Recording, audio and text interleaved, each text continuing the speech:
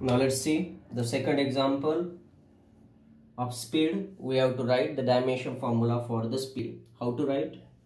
To write dimension formula for any physical quantity, we must have to familiar with its formula. Here, formula for the speed is equal to distance upon time. Distance itself is the length. It is a fundamental quantity. Time is also a fundamental quantity. So speed depends on length one time. Therefore, I can mention L raised to 1 divided by, it depends upon the time, one time. So I can mention T raised to 1.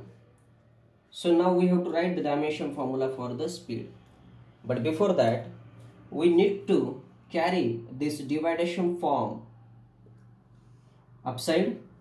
So it will be written as L raised to 1 taken upside, T raised to minus 1, because previously it is in a division form. Now I written it in the multiplication form. So if you carry the base value upside, it will be taken as the negative. Thus,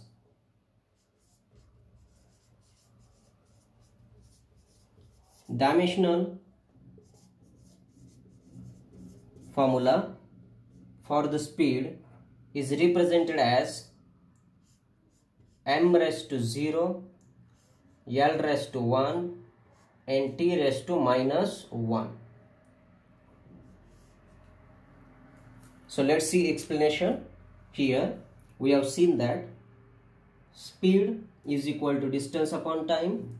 That means to count the speed, we have to depend upon the length one time, we have to depend upon the time one time.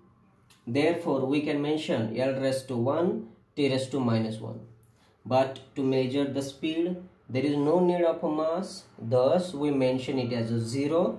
Therefore, combinedly, the dimension formula for the speed is in square bracket m raised to 0, L raised to 1, T raised to minus 1. So like this, dimension formula for the various physical quantity you can write.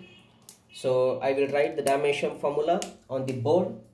You have to note down this and you have to complete your homework which is mentioned earlier.